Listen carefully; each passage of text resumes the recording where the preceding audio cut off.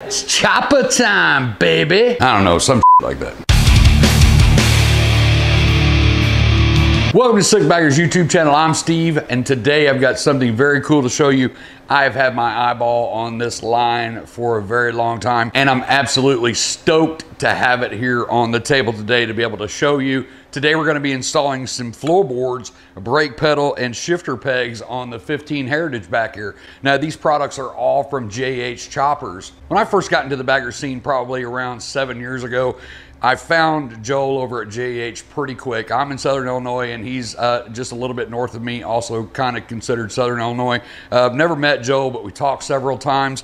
I've always looked at his products, and I've seen a lot of his products on some of the baddest baggers on the market. This guy has been in just all kinds of magazines, and you could always tell his line when you see his stuff. Every time I see his stuff, I immediately know it's JH Chopper stuff. He's got some very cool stuff. One of the super cool things that I think that he does is he offers this line in just about every accent piece that goes on the bagger or the soft. So if you're like me and you're kind of anal about having everything match on your bike at the end of the day, and I've talked about this in some of my past videos about getting a new bike or a new to you bike, and you don't really have a plan on which way you want to go. A lot of the guys will say, well, it's my bike's part chrome and part black, so I'll probably just do contrast cut. And then a couple of months later down the line, they've got a few chrome pieces, they got a few black pieces and contrast cut, and the bike, it's just not complete. It just doesn't look complete to me. That's just my own personal opinion, but I like to have all of my accent pieces try to match. And that's one of the cool things that he does, is he takes that design and he puts it on just about every single accent piece that you can put on the bike. The boards, the brake pedals, shift levers, dash inserts, you know, the saddlebag latches, everything. So check out his website. Like I said, I've been watching this guy for a very long time. Joel started out a long time ago building choppers, hence the name JH Choppers, but he switched over, got a CNC machine, and he's put himself on the map with all of these products, definitely in the bagger world. But that's one thing that we were talking about before we got this, is this stuff, a lot of this stuff will actually fit on the Softail. Today we're going to be doing the front floorboards, like I said, the brake pedal, and the shifter knobs. But I did want to talk about the product a little bit more before I actually put it on the bike, and one of the reasons why I'm kind of just so stoked to get the product and put it on the Softail on a Cholo build. All of the products that he makes are CNC cut from 6061 T6 aluminum. Basically that just means that the aluminum was heat treated, it was quenched, and then it was cooled, and then it was actually aged. That just makes the properties of the aluminum super tough, which makes it great for making Harley-Davidson parts. Now the shorter boards, the performance boards, they're generally pushed for the Softail or Cholo builds. If I take this board and I set it up here on the stock board, you're only a couple inches longer just in the base back here in this point than your stock board.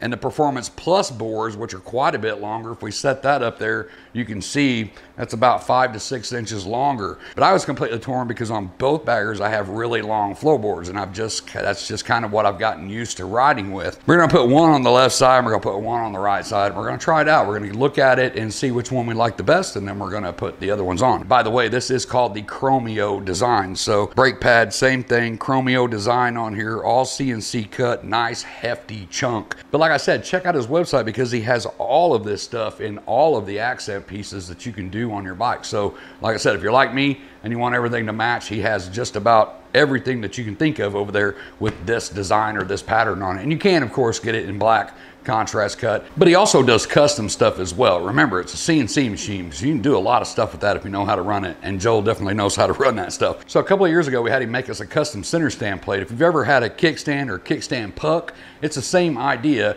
but for a center stand. You got two legs that come down when you set the bike down. If you've ever parked on gravel or a soft ground, which we have found ourselves a couple of times in that position, and we couldn't use the center stand because we were afraid the bike was going to sink. We had Joel make up this center stand plate right here. As you can see, we just put this in the saddlebag. We keep ours in the tour pack up in the top. Wife gets off the bike, slides it under the bike, let the center stand down, air the bike out, and it sets on this aluminum plate. This thing has been used and abused. I sent Joel my Sick Bagger logo, and he actually engraved it on here after it was powder coated. And like I said, we've had this for, I don't know, probably 4 years, and it's been used a lot. So very cool that he makes stuff like this as well. One other kind of cool novelty thing that Joel made us a couple of years ago was these little handles. And I'm not sure how this came up. I saw him post one of these on Facebook one day and I was like, man, I gotta have one of those. So it's pretty cool. This little aluminum handle, it's got the JH choppers and some flames on the side of it. And you may ask yourself, man, what would you use that for? You just simply take it, hook it to the top of one of your favorite adult beverages, push in the bottom. Then now you got a really cool little can holder.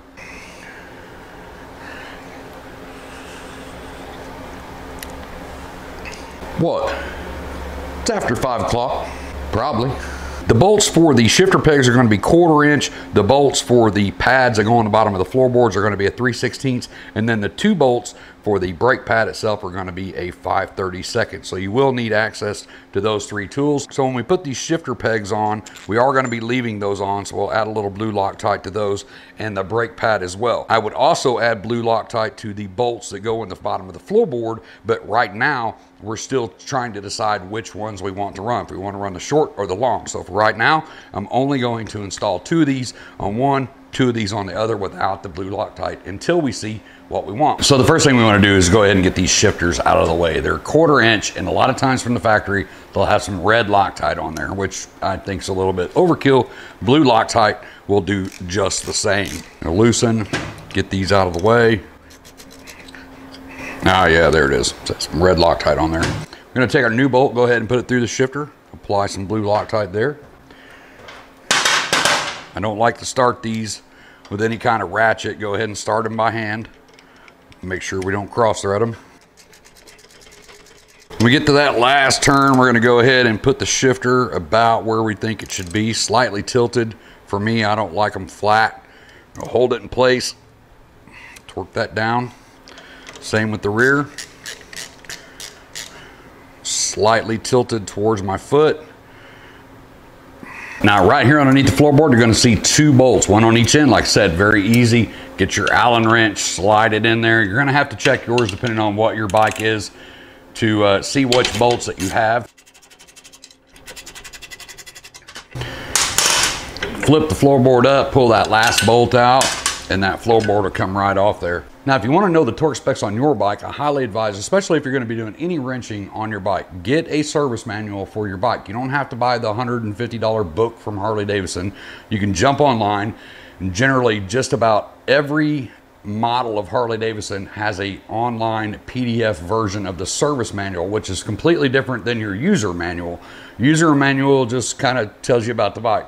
Service manual is going to tell you how to work on it. It's going to give you like step-by-step instructions on how to change things, torque specs for everything, and that's what's most important. So we're going to flip the right side board over. We're going to grab our bracket. If you remember, this goes to the inside of the bike, this curve. So we want to mount these like this. We want that outside edge going out. The bottom of the bracket has a recessed edge for your bolt heads to go in and a flat edge. So make sure you put the flat edge down. We're gonna go ahead and put a bolt through. Like I said, we're not Loctiting these just yet because I'm not sure which ones I want to put on there. I'm gonna start these by hand.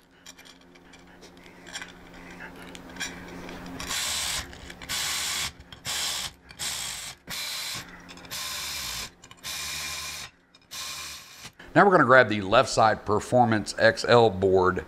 We're gonna try that. I'm gonna go ahead and just mount them in the middle. And as you can see, there's different mounting points for these depending on where you want them. I'm just gonna shoot for right in the middle on this one because it is a lot bigger board, but you can move these around.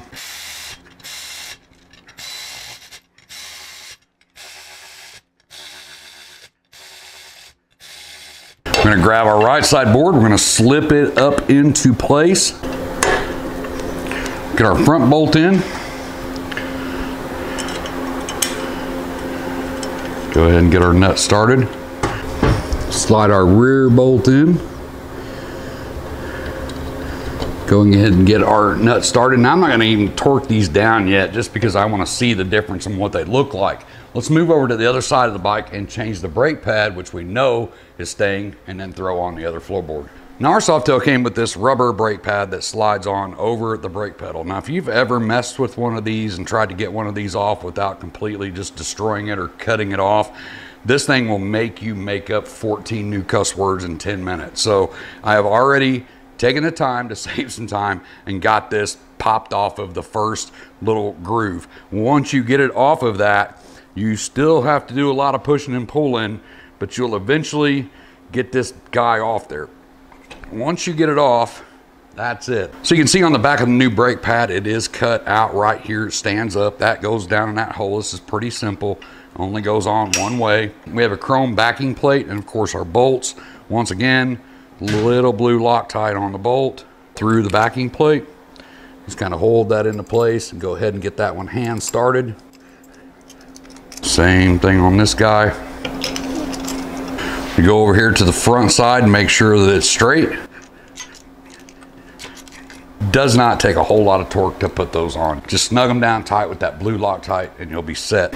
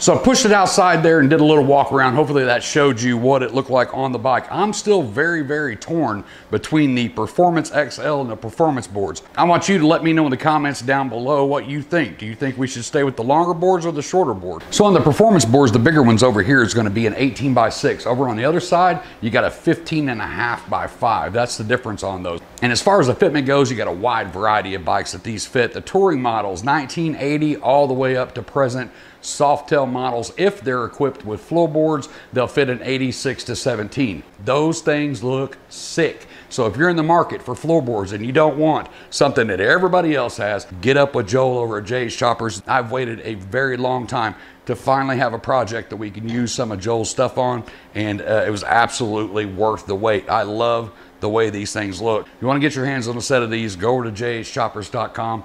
Go over, look at all the other stuff that he has too, because like I said, he has all kinds of matching stuff in that series. So check everything out on the website. Prices are on point. If you have any questions, you know the deal. Comment section down below. Also down below, let me know what size boards that we should keep on the Cholo. I'm gonna get out of here and get myself back to work. I hope to see you in the next video, but until then, as always, be safe. Keep your knees in the breeze. Thanks for checking out the video. Don't forget to hit that like and that subscribe popping up over here. And don't forget to check out the rest of the channel because we have a ton of bagger related and Softail videos on our channel. And to get you started, maybe you can check out this one or this one. I'm not really gonna say anything else. You can just click one of those and take you over to another video.